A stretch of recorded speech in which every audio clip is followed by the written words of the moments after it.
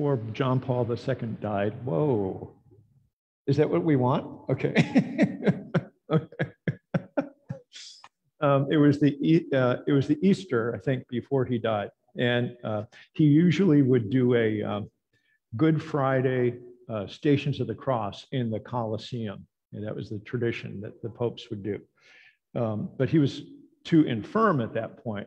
So he was sitting someplace watching it as they were, as someone else was leading the Stations of the Cross. But they had him live from this room, wherever he was, watching it.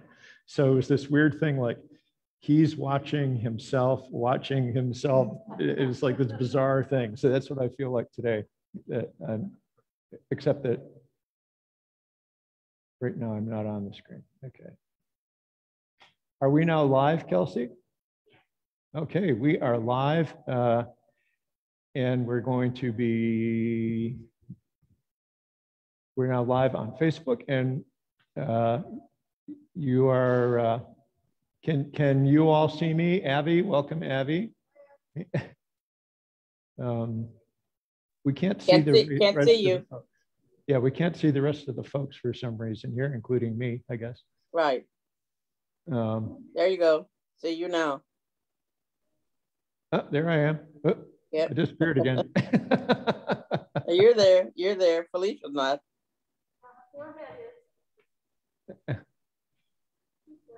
Okay, for some reason we have a different kind of a view here, right? There we are. All right, excellent. So good to see Vanessa and Barbara. Good to see you, Barbara. Haven't seen you in a while. Felicia, Gloria, Abby. Good morning, everybody. Barbara, it reminds me of our old days back when we all were doing this only on Zoom to see you this morning. So we're glad to have you with us this morning. Thank you. And then all of our folks here live at St. John's. Well, today we're going to be using primarily a PowerPoint to go through a lot of this stuff. So we're talking today about,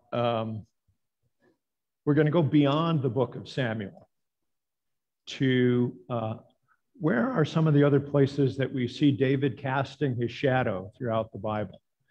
You know, we've had several really rich weeks so far with some wonderful presenters talking about various aspects of the book of Samuel and how David appears within that narrative that focuses primarily on him, although of course it talks about the prophet Samuel and talks about King Saul, and but it focuses primarily on David and his reign. And then really the whole second half of the book is about sort of the decline of David, really, that sort of has its beginning with the situation with Bathsheba, and then goes downhill from there. Today we're going to look at how important David and the united monarchy are for the formation of the whole Bible as well. So if we could move to the PowerPoint, if that's possible, please, Kelsey.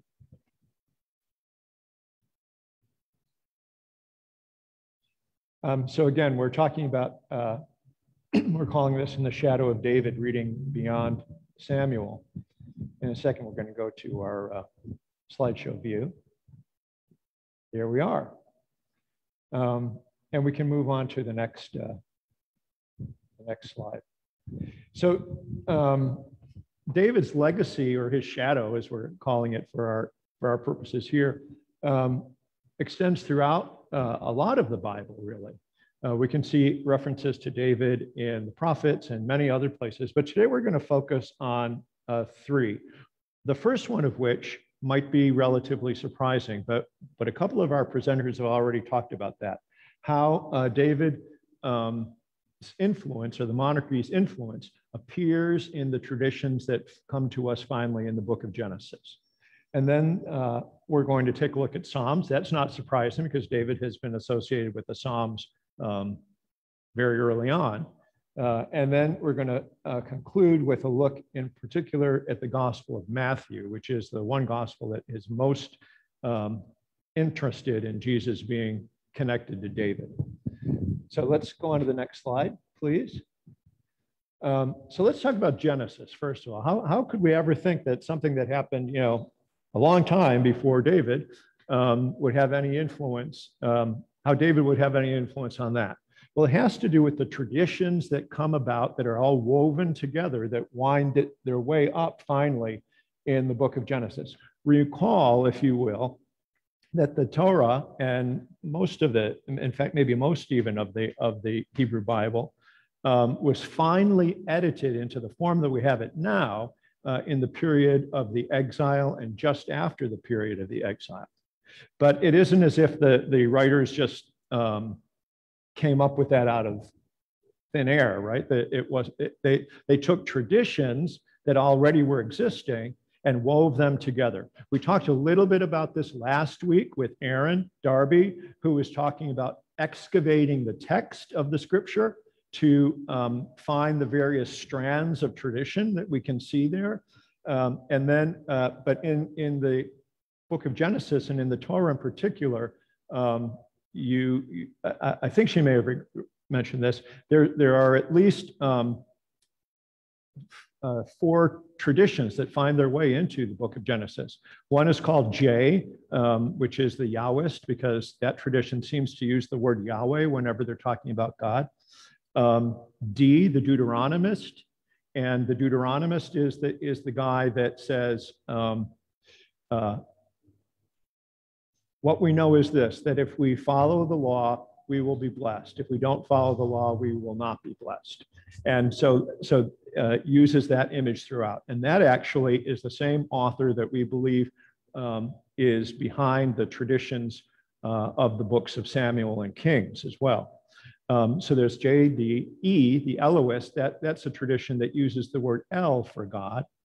And P is the priestly source. And their primary interest is in the cult, that is the worship of Yahweh, and in emphasizing the Sabbath. For example, the 2nd chapter of the book of Genesis is probably written by the priestly source. I'm sorry, the 1st chapter of the book of Genesis is written by the priestly source because it's one of its emphases is on Sabbath rest, right? So so all of these, the point of this is that all of these different sources that exist were woven together in a later period to bring us the book of Genesis that we have in our Bibles today. Again, it did not sort of like fall full blown out of heaven in the King James Version, but rather had many, many centuries of composition before we get it to the way we have it now. And much of Genesis may have been written in the period of the United Monarchy under David and Solomon. And if that's the case, what would the purpose of the writer be? Now, to understand that, we're going to take a little historical detour. Next slide. Someplace where you probably would never imagine. We're going to go to ancient Rome, where I always like to go. And if you see the little picture on the left-hand side there, you have the guy on the right there is Aeneas, or I'm sorry, Virgil, talking about Aeneas, the Aeneid, to the Emperor Augustus and his wife and their son. So the great, her son, actually. But anyway, that's too much Roman history for us right now. What we need to do is look at the text now. The great Roman poet Virgil began writing his national epic, the Aeneid, someplace around 30 years before Christ, before the Common Era. And he writes as if it's a sequel to Homer's Iliad and Odyssey. It opens on the burning of Troy, and Aeneas is escaping the city with his family. And Virgil tells us as part of this whole story that the descendants of Aeneas are Romulus and Remus, who are the historical founders of Rome. And well, not historical, they're the mythical founders of Rome. We don't really know, probably there was never such a person as Romulus and Remus, but it's the mythical story of the founding of Rome. And they're descended from Aeneas, and that Rome is seen as the reborn Troy. Now, by the way, we live down the street from someplace that keeps alive the image of Troy and the Aeneid, called the University of Southern California. That's sort of. I remember when the former president was inaugurated, his whole inaugural address was all about the new Troy, and using quotes from the Aeneid to talk about USC of all things. But anyway, that's neither here nor there. Aeneas' father also describes their future descendants. He constructs sort of a genealogy of the future about who will inherit their name. And that includes Augustus Caesar as a descendant of Romulus and Remus. Okay, so you might know where we're going there. And by the way, they also have divine blood in their bloodline, on Venus on their mother's side and Mars on their father's side. So we can go to the next slide. And stick with me here. We're getting a point about why we're talking about this. So what was Virgil's purpose? All right. Octavian or Gaius Julius Octavianus, shortened form as Octavian, was given the title of Augustus. So Augustus isn't a name, it's actually a title given to him by the Senate when he took on the imperial throne in about 27 before the Common Era, and he reigned until the year 14 AD, or the Common Era. And he took the throne in a period of political instability. If you recall your history, you would know that, you would remember that on the 15th of March in the year 44, Caesar is murdered in the Senate because he tries to usurp power from the Republic and to create to become himself the empire or the emperor. And there's a period of instability that follows that. There follows a triumvirate of leaders in Rome, the most famous of which is Mark Antony, who has this little dalliance with this woman down in Egypt by the name of Cleopatra. And then one of the triumvirate is exiled to Gaul. Mark Antony and Cleopatra are killed in a joint suicide pact after the Battle of Actium in 31, I believe it is. And then that leaves only one man standing, and that is Octavian, who usurps the power of Rome. And so he's effectively ending the Republic. So this is a big deal to have a whole different change of government from being a republic that is ruled primarily by the Senate to a empire ruled by a single dictator or emperor, if you will. And during his reign, he's thought to be one of the greatest empire builders, brought in the era known as the Pax Romana, whether or not there was actually peace, or was it peace through warfare? But anyway, that's neither here nor there either. But Virgil's epic poem gave Augustus a larger than life status, claiming he was not just an upstart usurper, but really he was the one who was destined to be the ruler of Rome, the legitimate divine heir to the ancient dynasty of Rome's founders. So next slide, please, Kelsey. So now what does that all have to do with Genesis, right? Okay. And at any point, if you have a question, I'm going to ask if somebody, Felicia, would you be the microphone bearer when if people have questions? Thank you so much. So we have here on the left a quote from the 49th chapter of Genesis, which we'll get to in a minute. The scepter shall not pass from Judah. So similarly, do you remember the context of David's rise to power? Right, formerly they were a tribal society. They had no centralized monarchy. One of the problems with having a tribal society is that when you have a very well organized nation state with a king, on your coast by the name of the Phoenicians. You're gonna be taking notice of that, and you're gonna be wondering how long it's going to be before they pick you off one at a time. So it was in their interest to develop a move from a tribal state to a kingdom or a monarchy. So there's a king now and not tribal chieftains. Now also, the first king, if you recall from the first book of Samuel, is who? It's Saul, right? Not David. And so David takes the crown from Saul. So already we have here, okay, first of all, we don't like the monarchy because, we used to be a tribal society, and there's sort of some problems with that, both theologically and also in terms of power bases.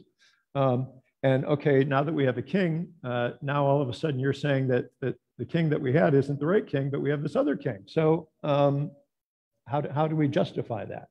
So David sets up a central capital as well. Instead of having all these little chieftains and little tribal areas, you now have a central city, Jerusalem. That was, and what's really smart about that is, we might recall, is that it was not it didn't belong to anybody. It was a Jebusite city.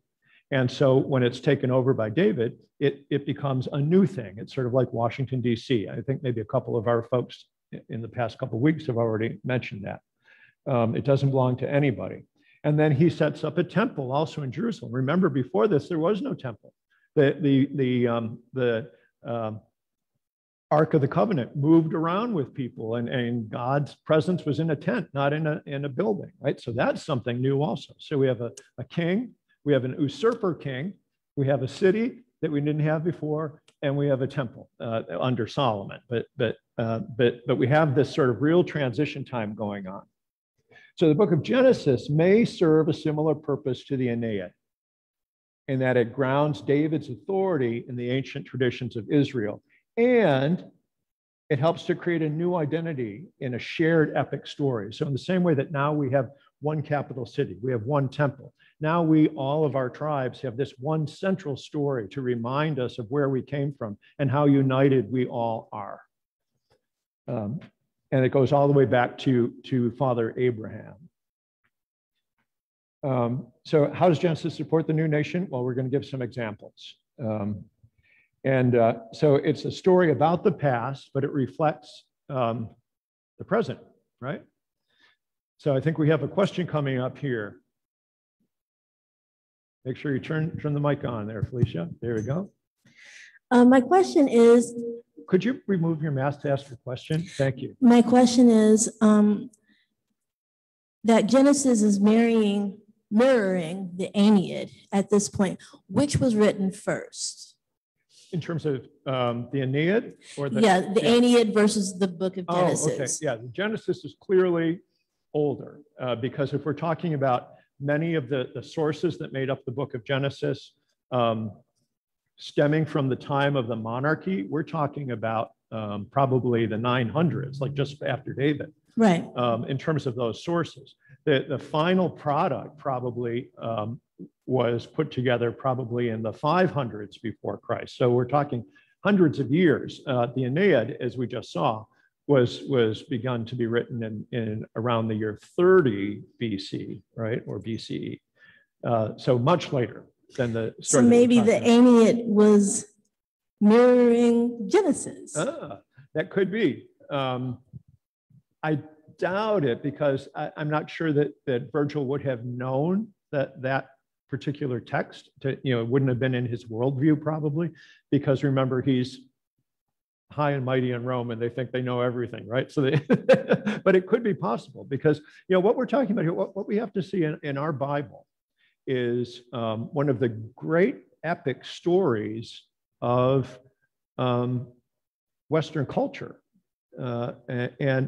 As Professor Alter said a few weeks ago, the kinds of characters that we have in the Samuel stories, for example, are much more well developed than the Iliad and the Odyssey. Odysseus, as Professor Alter said to us, really doesn't change much. He's the same guy from the beginning to the end, even though we're talking about lots and lots of years. But David we see a whole development of his character from a youth to a very old man, and then finally to his own death in the Book of Kings. Professor Alter would actually say that the first and second chapters of Kings probably are part of the Samuel cycle rather than the Kings cycle. But anyway, that's neither here nor there either. But yeah, so it doesn't mean that these stories are not wonderful pieces of literature as well as scripture for us. But I'm not sure that Aeneas would have had, or Virgil would have had that in his arsenal. He's probably thinking more of trying to recreate the power of the Iliad and the Odyssey, because it's not written in prose either. It's written in poetry in the same way that the Iliad and the Odyssey would be. But that's a good point. He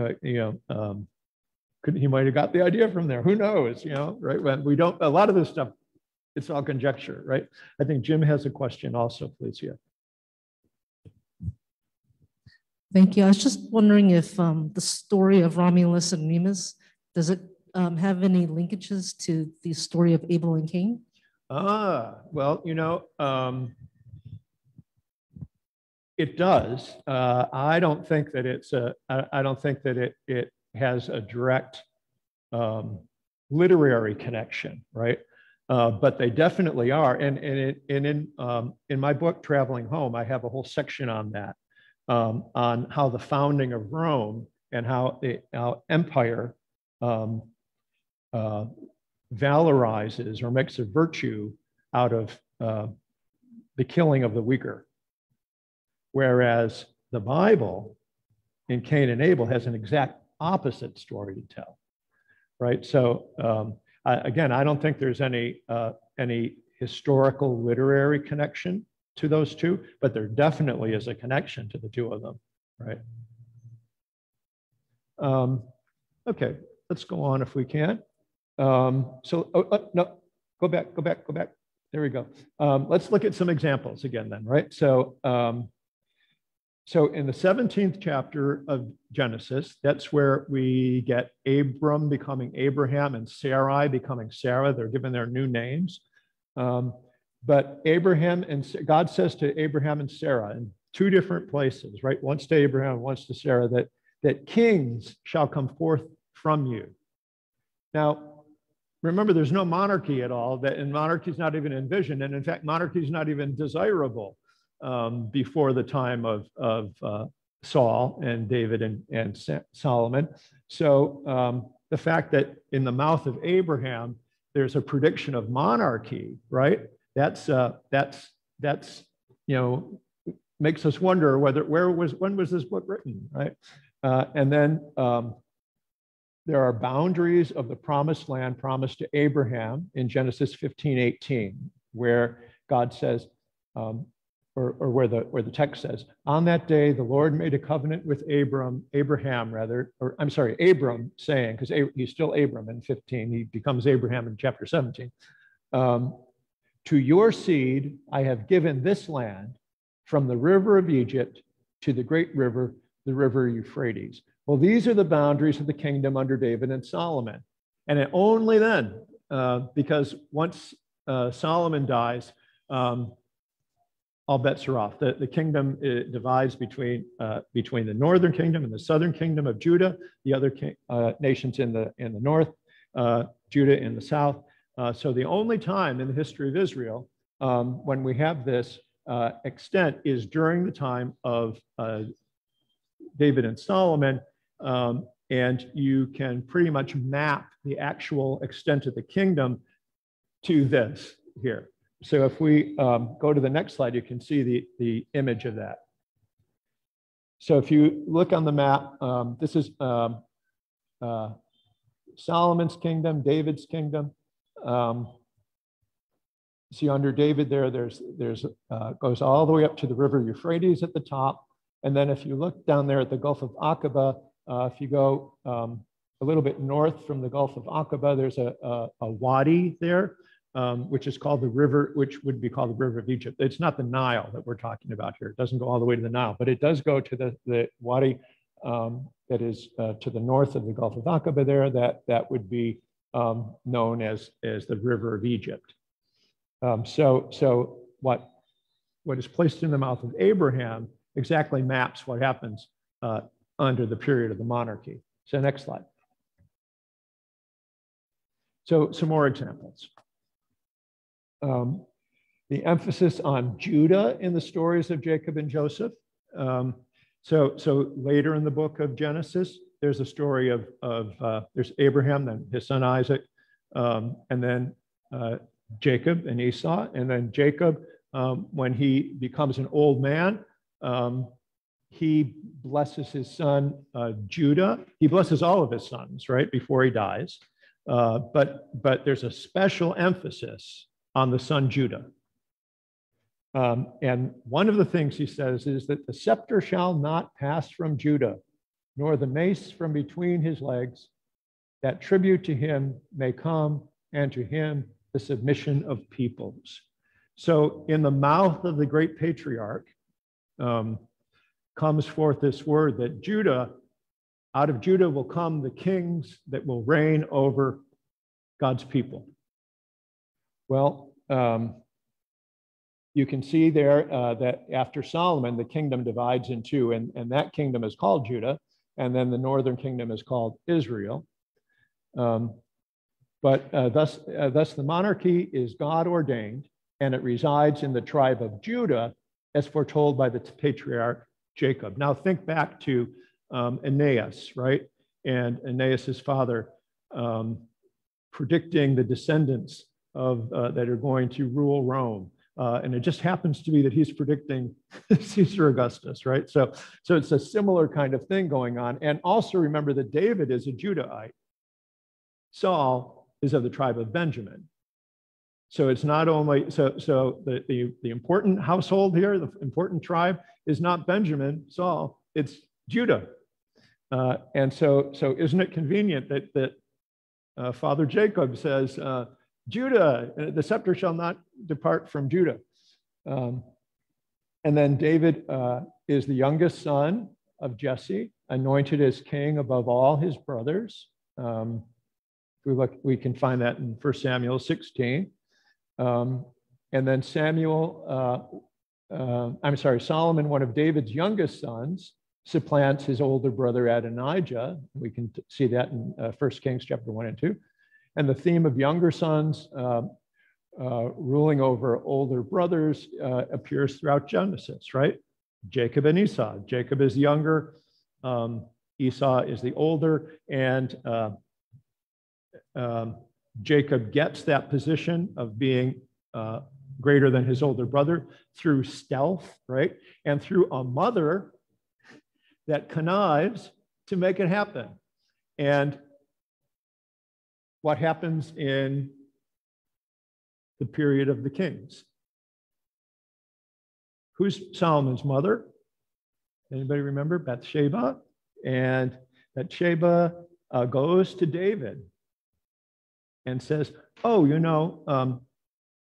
who's picking the king of Israel? Aren't you the king of Israel? Last I checked, you were the king of Israel. But your son Adonijah is already having a inauguration party, saying that he's the king and he's going to get anointed king. So David says, oh no, that's not going to happen. I'm going to choose the king. And Bathsheba says, well, you promised it to my son Solomon, right? So that's when Zadok the priest anoints Solomon as king. And then Solomon, by the way, has brother Adonijah put out of the way. So the theme of the younger sons over older brothers throughout Genesis, Jacob and Esau, Judah above his older brothers. Judah is not the firstborn of Jacob either. He's like the third in line, I think it is. And then the theme of course, there's Joseph, right, that rules all his brothers at the end of Genesis, right? He's really the one that everybody thinks is going to die. They try to kill him, but he comes out to be the ruler on top. He's second only to Pharaoh in Egypt. And then fraternal jealousy and fighting, even the murder or attempted murder, also appears in Genesis. Cain and Abel, as we've talked about, right? Rivalry between Jacob and Esau. Esau wants to kill Jacob. That's why his mother gets him out of town, so that he doesn't get killed by his brother Esau, who's really upset that he's stolen the birthright from him. And then, of course, Joseph, they leave him for dead. The brothers throw him into a pit. They take the embroidered coat and put blood on it so that they bring it back to their father saying, your son is dead. But actually, he isn't. We know in the story that he gets picked up by some Midianite traders and they take him down to Egypt and sell him into slavery. Interestingly, this is just a little, there's a phrase for what we call that coat of many colors that we often talk about of Joseph, but it really means like an embroidered robe. It's a very particular name for a garment, and it appears only one other place in the Old Testament. Do you know where that is? It's when Tamar is raped. The garment that she has that has been ripped from her by her brother Ammon after she has been raped is the very same words that is used about Joseph and that coat of many colors that we call it, but it's mistranslation. So isn't that an interesting link as well, too, why that phrase appears only in those two places, right? That very particular word. But we could go on and on about the word Tamar in the Old Testament and Tamar in Samuel. But we've already talked about this a little bit when Professor Stussy mentioned this a little bit in her lecture. So we won't go into that today. But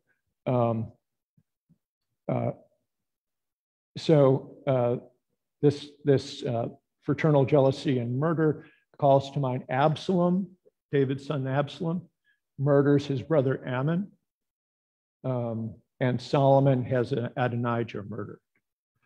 So that's part of that tradition, right? And so if you bring that back to the Cain and Abel story, there's perhaps also not only an endorsement of the monarchy, but a critique of how these king's sons were behaving as well. So we can go on to the next slide now. So we're going to leave Genesis, unless does anybody have any questions about the Genesis connections here before we move on. Does that all make sense to folks? I mean, is that question? Father Mark, this is Martha Watson. Yes, Martha, good to see you. We didn't see you there. There you are, Martha, way up there. Okay. I have a comment as you're talking. Sure. You know, regarding, can you hear me? Oh, regarding the fraternal side or the conflicts between siblings. Because I think a lot of mythology is around those issues about how societies are developed. How do you reconcile relationships and power? Yes. And I think those are very clear themes. I think they even exist in our society on some level. Because I think one of the ways they exist is that people let me speak for myself. I can say something and present it as my reality. And my sister and I can talk and she can present the same situation from another reality. And I think that's how families develop their traditions and their realities that sometimes might be really off base. Because we build on fantasies at times and we let these fantasies become reality. Yes. Well, I have that same experience or similar experience in my family. My brother, I'll remember something and my brother has no clue what I'm talking about. And to me, it's a really important memory, right? Right, but also in terms of the history, that one reality will dominate the other and become justification for a way of living. Yes, which is kind of what we're talking about here, right? In the biblical account. But I think, to your point, Martha, that these things had a very particular maybe reason for being developed and written and woven together in their own time on a meta level. Mm-hmm. But the power of the text is that they can evoke these other things in us as well. I mean, about how we relate as siblings, for example, right? And they can sort of allow that inner thing to emerge within us psychologically for us to be able to articulate it. And it's the story that unlocks that for us. So maybe the Holy Spirit is at work in all of these ways within a text like this. I think so. And I think also the Holy Spirit is asking us to critique it. Yes. And to, was this really what God would want us to do? Yes. Why would we think we have to murder our siblings or other people? When I say siblings, the world. Indeed. I never even thought of it. I think you had a question, though, right? Oh, yeah. I was thinking of those ladies putting their sons into power, and in the Ottoman Empire, which of course was hundreds and hundreds of thousands of years later, the Sultan, the wife of the Sultan was no big deal, but the mother of the Sultan, that was an official title, and she was a very important and powerful person. Oh. So I can understand why those women were trying to put their sons on the throne. Right. They expected to be pretty powerful as well. Right, exactly. And that's, if you recall, I think it was Professor Stussy might have been raising this issue, that there's a whole series of wives, not just one wife, right? And they're all vying for their sons to become king, because, as you say, that becomes a pretty powerful position. And so you're right, yeah. So that's why Bathsheba is the one who is trying to position her son to become the king, and it works. He's, Solomon. Yeah. I was thinking when Martha was talking that. Again, could you? I'm sorry, I haven't heard. I was thinking when Martha was talking about the sibling rivalry aspect of that whole thing is an outcome of the original fall. I mean, Cain killing Abel, and it's the fruit of the fallen state, Mm-hmm. And it's interesting because in the Bible, when you see this, like with Joseph and his brothers, he had forgiveness. And he was able to help the brothers and the family and all of that. But it doesn't always work out like that, because with David and his brother, Solomon and his brothers, it's a totally different thing. David just Solomon just kind of takes care of business and gets rid of him. But it's interesting to see how that dynamic doesn't seem to be adjusted. And then in the New Testament, Judas isn't a brother, but he's a brother in spirit, kind of. And then you have that betrayal taking place again. Mm-hmm. So let's move on to the next example here, right, of the shadow of David. Now, it's not uncommon for us to want to talk about Psalms outside of Samuel, because that's the next biggest place where David seems to be casting his shadow. The Psalms are shot through with the shadow of David. There are fully 73 of the 150 Psalms that either are attributed to David or have a superscript that says of David, right? Or mention David within the context of the Psalm itself. But David probably wrote none or very few himself, right? Rather later community honored what is called the sweet singer of Israel, 2 Samuel 23. He's referred to that with Psalms of, or better, in honor of. So if we see that superscript in the Psalm saying a Psalm of David, it's probably better understood as a Psalm in honor of David, not necessarily that David wrote that Psalm. We're going to look at an example of that as we go ahead. So many are associated with stories about David, like Psalm 3, And Psalm 3 is a psalm of David when he fled from his son Absalom. Now, if we look at 2 Samuel 15, we find out that, did I mess up my, no, there we go, okay. If we remember the story, right? This is, I think, to somebody's point, maybe it was yours, Felicia, that like these actions have repercussions, right?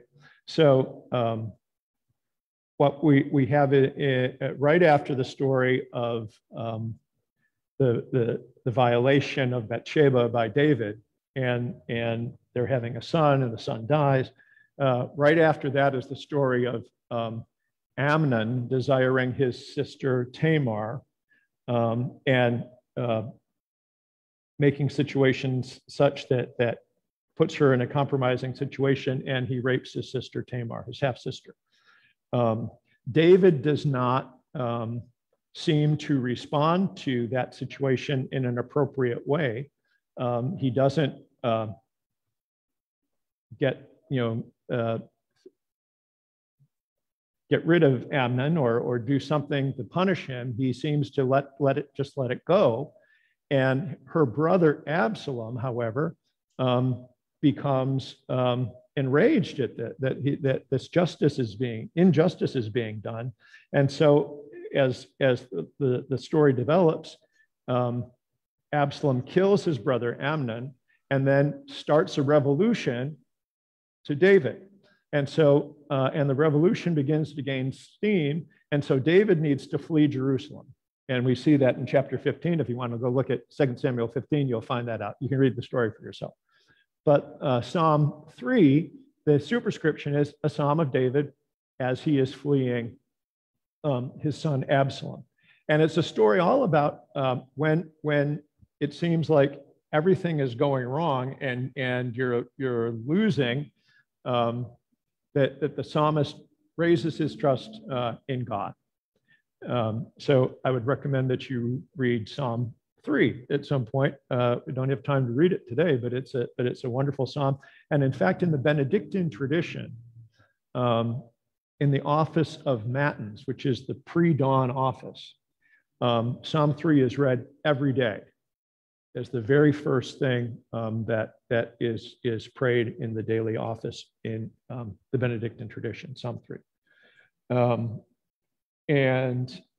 that's just a little factoid, right? That really doesn't have anything to do with what we're talking about today. So that's one example. Psalm 3 is an example of a psalm that's supposed to evoke a situation in the life of David, but not just that. That situation then we're as the audience or the people praying these texts are invited to use this psalm. But when have we been in a situation where we feel like we were being betrayed or everybody had left us alone and we had no help but in God? We had no place else to turn. So that's what Psalm 3 is inviting all of us to do. So the story is the psalm gives us a time to reflect on another story in the Bible, but gives us a context in which to pray through that story. So that gets a little bit more to Mother Lynn's territory of things here, which we'll be talking about in a few weeks. So that's Psalm 3. But Psalm 89 probably dates much after David and to the period of the exile. And let's take a look at some of the verses of Psalm 89, because it's all about God's promises to David. And if we looked at towards the beginning of the psalm, verses 3 and 4, the psalmist actually makes sort of a claim against God. Remember the Psalms. The Psalms are wonderful because they tell it like it is. They say, they complain to God sometimes. Where are you? You said you would always be here, and you're not, or at least I don't feel it. That's kind of what's going on here in this psalm. Verse 3, you said to God, I have made a covenant with my chosen one. I have sworn to David, my servant, I will establish your descendants forever and build your throne for all generations. And then it's a very long psalm, so we're going to skip down to verse 19. Then you spoke in a vision to your faithful one and said, I have set the crown on one who is mighty. I have exalted one chosen from the people. I have found my servant David. With my holy oil, I have anointed him. My hand shall always remain with him. My arm also shall strengthen him. The enemy shall not outwit him. The wicked shall not humble him. I will crush his foes before him and strike down those who hate him. My faithfulness and steadfast love shall be with him, and in my name his horn shall be exalted. And then further on, towards the end of the psalm, you could read the whole psalm when you have a chance. And this was actually the psalm in the liturgy today, portions of Psalm 89. Again, the psalmist complaining to God. Moreover, you have turned back the edge of his sword, and you have not supported him in battle. You have removed the scepter from his hand and hurled his throne to the ground. You have cut short the days of his youth and covered him with shame. Now, a few verses earlier, I should have started a few verses earlier. You have broken through the city walls. You have laid his strongholds in ruins. All who pass by plunder him. He has become the scorn of his neighbors and have exalted the right hand of his foes. So this is a reference to the exile. So remember, God promises, right, that he will remember David. He has made an everlasting covenant with David. And yet the people find themselves in a situation in which the entire city is destroyed. They're thrown away into Babylon in exile. And so what's up with this? Right? How can you do this, God? You said, remember that's such a powerful phrase, right? You said, I will make an everlasting covenant with David. Well, it sure doesn't look like it now, right? So what Israel has to do in this new context is to reimagine what must it be that God is talking about here. But that we will refuse to believe that God lied to us or that there is no God. We refuse to believe that. Our faith has to be that God's promise is somehow going to be revealed in some other way. And so they have to reimagine that covenant with David. And that's where the messianic expectation continues to happen in Israel, looking forward to a Messiah, the anointed one, the king. And so does the Christian tradition. We rethink it also in a different way. So that brings us, of course, to the New Testament and to segue into the Gospel of Matthew, if we want to turn on to the next slide here. So this is the very first verse of Matthew's Gospel. In part says, Jesus, the Messiah, the son of David, the son of Abraham. Right at the very beginning of the Gospel of Matthew. Matthew, more than any gospel, highlights the title of Jesus as the son of David 37 times. You can remember those two things. 73 Psalms named after David, 37 times in the Gospel of Matthew that he uses the term son of David. So David casts his shadow even on the title Messiah, which means anointed one. And of course, we know that David's anointed 3 different times in Samuel, right? First of all, by Samuel when he's tending his father's sheep, then a second time, but then finally the most important time in his inauguration as king in Jerusalem. That was the gospel, or the first reading a few weeks back, where the covenant with David as eternal is ratified. And David is anointed as king. So that very word, Messiah, means anointed one, right? Or king, right? So that to say that Jesus is Messiah is to say that Jesus is king. not, in the line of David. And it also, we have the the Greek word Christos, from which we get Christ. So Christ is not Jesus' last name, as we all know, but rather it's a title, which means the anointed one, or the king, or the Messiah. Interestingly, what's the old word for baptizing our babies? Christening, right? Christening. So we have Christing, anointing with water and with oil, right? So when we are baptized, we even have David's name in all of our, because we become also the anointed, sharing in the kingship of Christ, sharing in the messiahhood of Christ. We become like little Christs when we're baptized, right? So the shadow of David is even there, right? When we are christened. The New Testament, especially Matthew, sees the coming of Jesus as the fulfillment of the covenant with David. And so, like David before him, Jesus has ancient and royal lineage, right? So if we looked at the first chapter of the Gospel of Matthew, which we can look at very, very briefly here. Give me a second to just look at this. There's a whole genealogy of of Jesus in there, and it hinges on David. It starts out with Abraham, who is sort of the big deal, right? The father Abraham is the father of all of the people of Israel, and as Christians we believe our father as well. Read the book of Romans if you want to know more about that. But then David, it becomes the next key, right?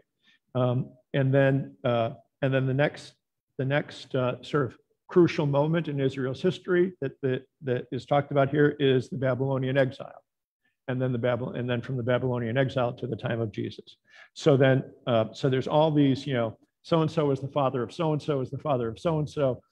We have a whole genealogy here, and in the Old King James, it's the word begat, right? The begats. So and so begat, so and so begat, so and so.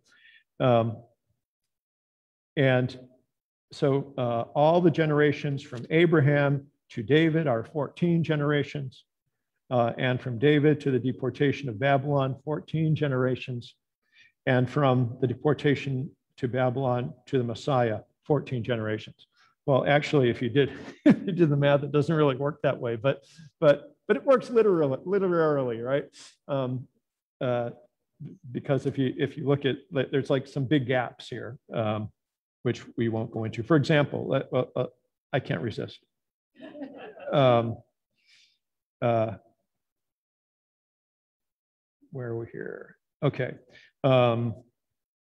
Salmon was the father of Boaz by Rahab, and Boaz the father of Obed by Ruth.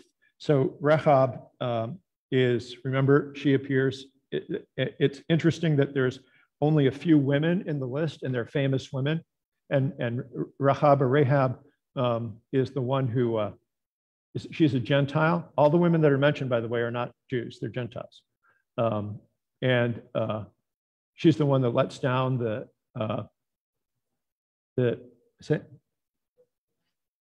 let down the guys out so they could go. And so she's in Jericho, and so she's the one who actually saves the spies that Joshua sends out.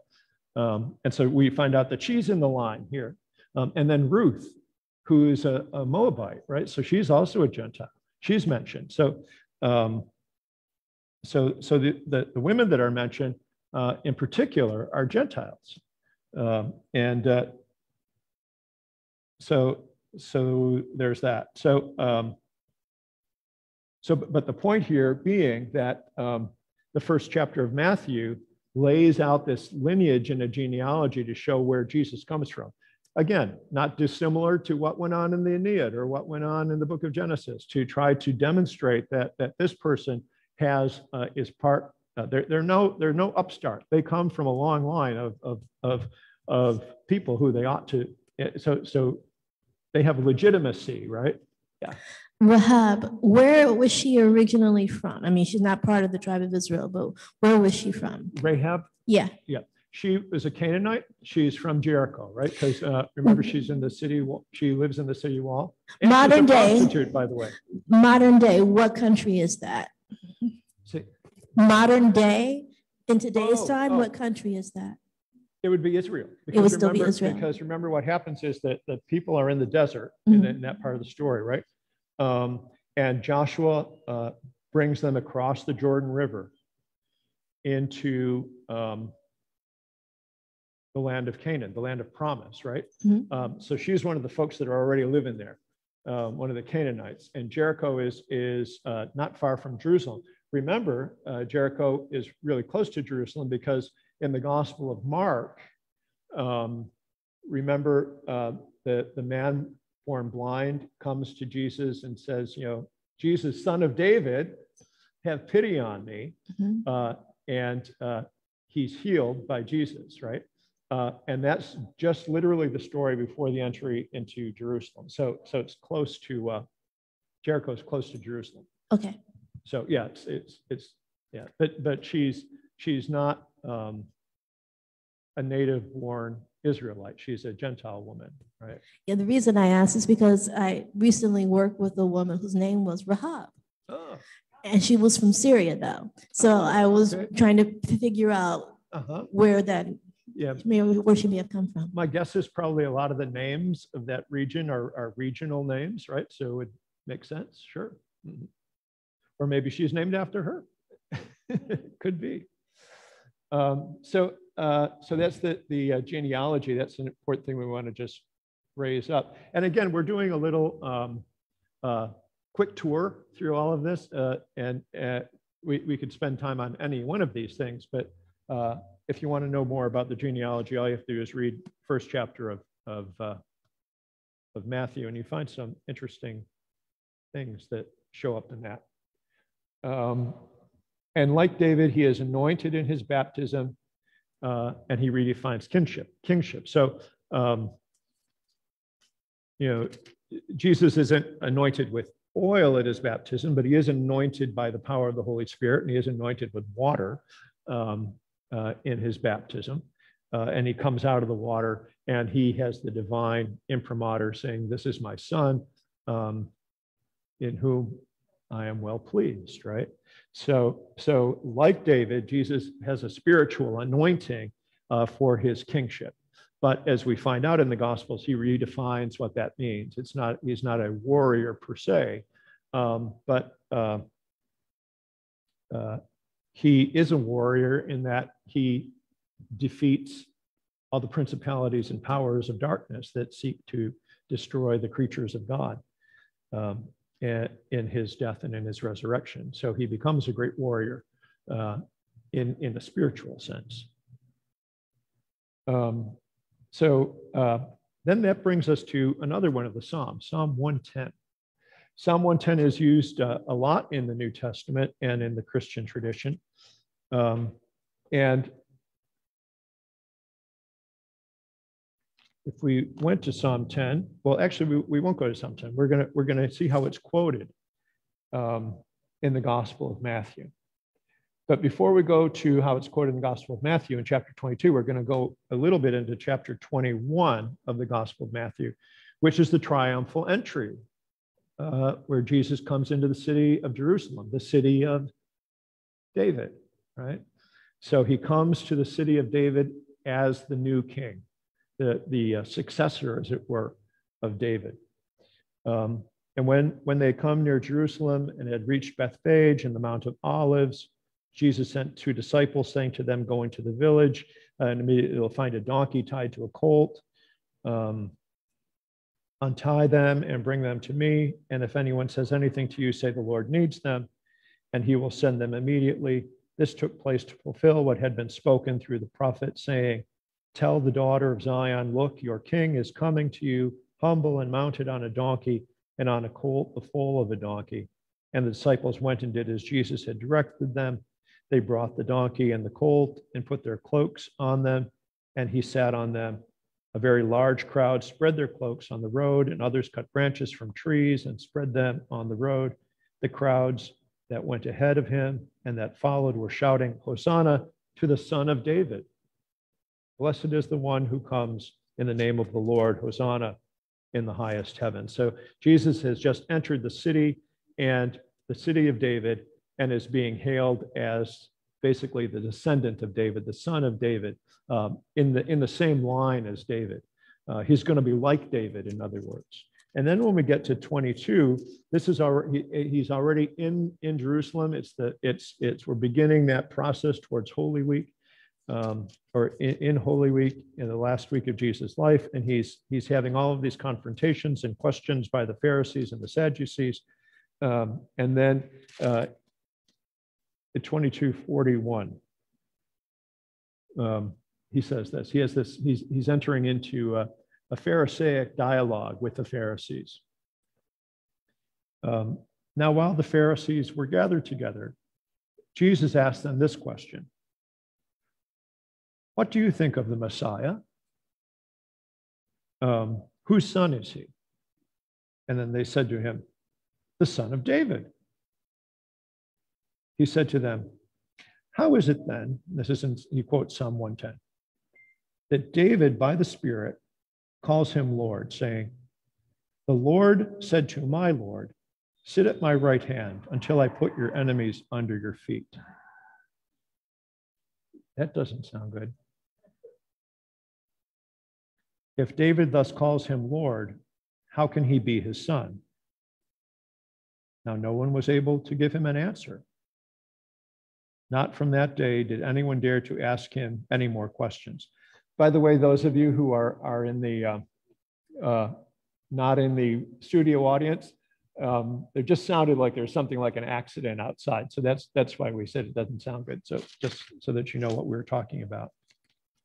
And a couple of folks are going out to check on it, by the way, in case you're interested in that. So he quotes the first verse of Psalm 110, which is, "The Lord said to my Lord, sit at my right hand until I put your enemies under your feet." Now, of course, in its context, the Lord is Yahweh, the God of Israel, in the temple, right? And so this is a coronation psalm. And so the Lord says to my Lord, says to the king, "Sit at your right hand until I make your enemies your footstool." Now, interestingly, if this is a psalm that dates to, say, the time of Solomon, the Temple of Solomon is in one place, and right next to the Temple of Solomon is the Palace of Solomon.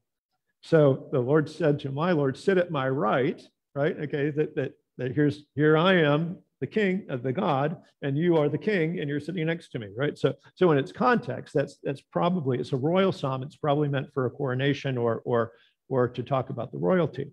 But in this context, Jesus turns the tables. He's redefining what it means, right? So he's saying, if David calls him Lord, how can he be his son?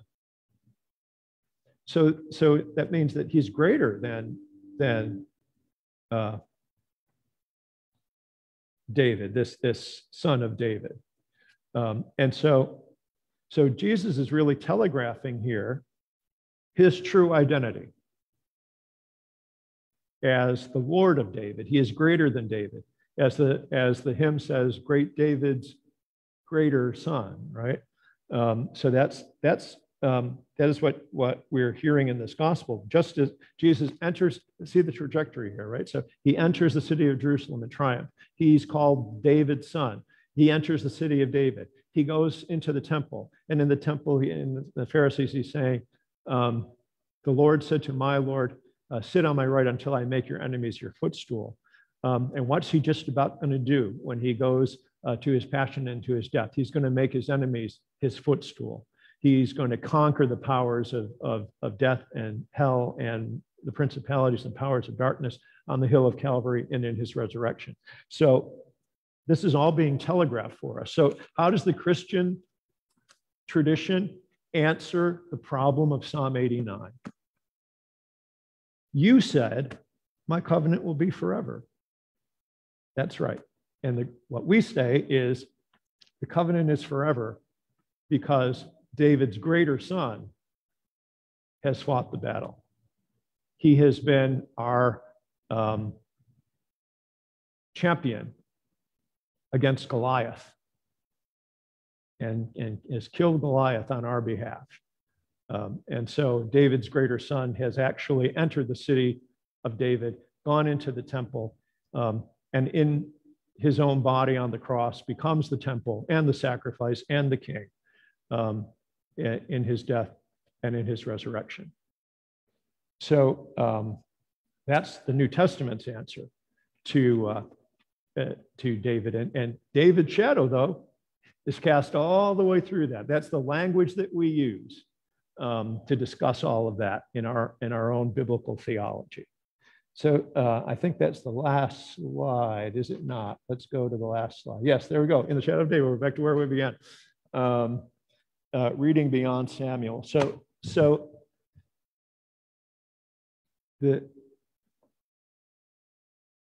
let's think about the history just a second to close, and then we can go to a couple other final questions if you have it. That there's great hopes for Saul, right? And those hopes are dashed. He isn't the king he was supposed to be. David comes to the throne. Great hope for David too, right? But as we found out in the story of Bathsheba, the whole reason why he messes up is because if you read the first verses of that chapter, in the spring of the year when kings go out to war, what's he doing? He's lazing in his couch, right? And he happens to see this beautiful woman bathing on the rooftop next to him. So he should have been being the king, and he wasn't being the king. He was letting somebody else do the dirty work, and he was lazing in his palace, right? And then there's a whole trajectory of his downfall from that moment on. And then his son Solomon, great hopes for his son Solomon. He extends the great kingdom. He builds the temple, but then we find out in his old age he also disobeys the Lord and falls from where he's supposed to be. And then in one generation, his son, there's a great civil war, and so the whole thing that they had joined for just a short period of time, Camelot, I guess you could call it, was rendered in two, and there's the south and the north, and they become two different kingdoms. The lost tribes, as we often call them, in the kingdom of Israel in the north, and Judah in the south, which then becomes the only remnant that's left after the Babylonian captivity. The north, after it's destroyed by the Assyrians, never comes back again. We never know whatever happened to any of those folks again in the northern kingdom, with Samaria being their capital. Two temples, one in the bottom of that kingdom, and one in the north. Only one temple in Jerusalem. But when the Syrians come in and destroy the northern kingdom, never seen again as a political entity. Only Judah remains. There's the exile in 586. They come back about 40 years later, are able to rebuild the temple under the Persians, and that kingdom is restored. But it's never what it was supposed to be. That's why there's a sense of what's going to happen? Where are you? How you told us that this is going to be an everlasting covenant. So they have begun to think of this. This is where the whole idea of messianic hope comes in, and then again, we as Christians reinterpret that, reinvest that tradition again in the person of Jesus. It's interesting because it goes right back to what God said in the very beginning when He tells them, "You really don't want a king." He said, this is not what you ought to have. But then they protest, and He says, go ahead and give them what they want. Mm-hmm. And that was the outcome of that. It amazes me. I mean, I realized there was problems with the whole tribal system that caused them to think that that's what they needed. But it's a real teaching point. When God tells you you don't want something, you really don't want something. Well, that's right. I mean, that's the whole thing about the genius and the wisdom of the Torah, especially, Genesis, and especially that first that story in chapter 2 and chapter 3 of the fruit of the tree of the knowledge of good and evil, right? Which then becomes a prototype for humanity from then on, right? I mean, when we think about original sin, we think of it as just something that David did that we all sort of are guilty because of that, right? No, we all make the same decision, right? That's the point of it. That all of us do the same thing. We all make a choice against God in our lives at various points. Not always, but the trajectory of human nature. Read Romans 7. It tells us exactly that. What Paul says is the good that I would love to do, I don't do, and the bad stuff that I don't want to do, that's what I wind up doing. Oh, wretched man that I am, who will save me from the bottom, from this death? And then he goes on, chapter 8. Thanks be to God who has given us the victory in Christ Jesus. So that's sort of like the human condition is talked about in that wonderful story in Genesis chapter 3. And you can see it in the Bathsheba story. David desires the fruit. He could have anything he wanted, but he picks the fruit of that tree, right? And Nathan says that to him. That after this happens, Nathan the prophet goes to him and said, there was a man who had nothing but this one little ewe sheep. And rich man comes to him and says, I want that for my guests. And he takes it from him and he kills it and serves it to his guest. And David says, who is that person? We're gonna give him justice. And Nathan then, in that famous turn, points his finger at him. You can just see it. The story is so real. You are the man, right? So it's the same theme again and again throughout the scripture. How we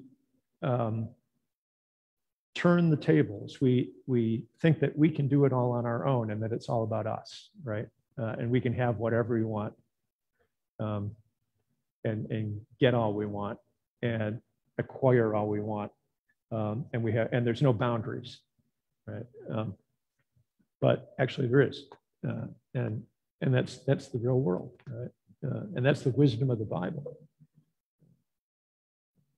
Any other thoughts, questions, comments before we end? Yeah, Jim. And then also some new folks over here too. When you speak of the trajectory of the human spirit, and we're looking at David's storyline, David gender identifying as male, and we know that he has a very strong relationship with Jonathan as well. But when we look at women today, I was just wondering, do we then refer back to the trajectory of women in the Bible to see what their trajectory is? Mm-hmm. That's a very good point, right? We've seen, now I'm not sure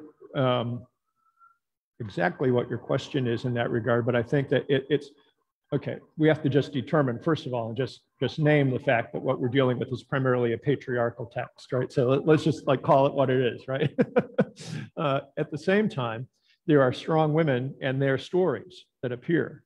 And one of them is the story of Bathsheba. And as Professor Alter talked about, yes, at the beginning of the story, she is the object of sexual violence. But at the same time, then she tries to protect herself and her children by playing by the rules, those rules, right? Those same rules. And so the question is, can you play by those same rules and actually win or not, right? but there's lots of stories in Genesis, for example, right, of the story of Rebecca and the story of Sarah, and the story of also of oh my gosh, no, well, Ruth's a good story too, but oh my gosh, I can't believe I'm forgetting Abraham's Hagar. Thank you so much.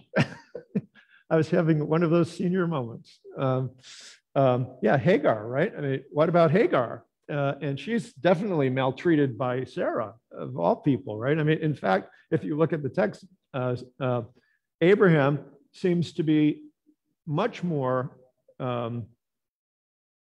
forgiving of Hagar and not wanting to get rid of Hagar, and you know, Ishmael, who he really likes, right? And if you look at the story, he really thinks he's really pretty good guy, right? And yet Sarah's son is Isaac, who turns out to be like a total dolt in the story. I mean, it's almost humorous sometimes, like about how incapable he is, and everything has to be done for him, right? He's sort of the way you get to Jacob in the stories. Isaac is like, it's really not, you know, so yeah, so I mean, there's lots of stories in which women play an important role. And so the question though is, I think that the Bible is wise enough not to simply valorize those women, right? So they also are capable of not great stuff as well. But they also are the object of oppression. And what's interesting, I think, also is that the Bible doesn't shy away from that, right? If you look at the Samuel stories, you know, we are clearly shown how badly that Sheba has been treated, right? And as Professor Susti said a couple of weeks ago, Michal, right? Saul's daughter, who becomes his wife, and then she marries somebody else, and maybe they both were wildly in love with each other, because it sure seems like her husband was really in love with her, because he follows along as she's being taken away from him, right? And then he's given back to David again. So yes, I mean, there's lots of powerful women and unempowered women in the scriptures, but women who are the objects of abuse. There's also, but what's interesting is that the Bible doesn't shy away in some ways from those stories. Again, recalling that what this is in large part a patriarchal narrative, that we have to somehow like deal with that, right? So yeah, I mean, I guess I'm not sure if that answers your question, Jim, but it just brings up one more question, which is, I wonder if the Bible, if it were ever written in a matriarchal point of view, what that would sound like. I mean, that's more of a rhetorical question, but. I mean, I think that I mean, I know I have heard of some historical fiction that comes at it from that way. I can't give you exact titles. I know that books like that exist.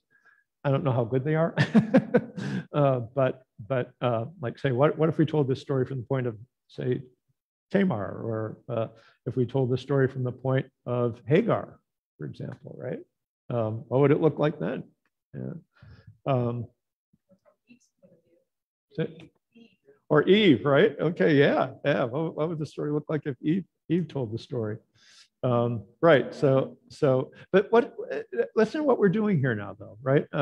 It's we're engaging the text has power, right? And we're engaging it in that sort of way. That's what the rabbis and the Jewish tradition has always done.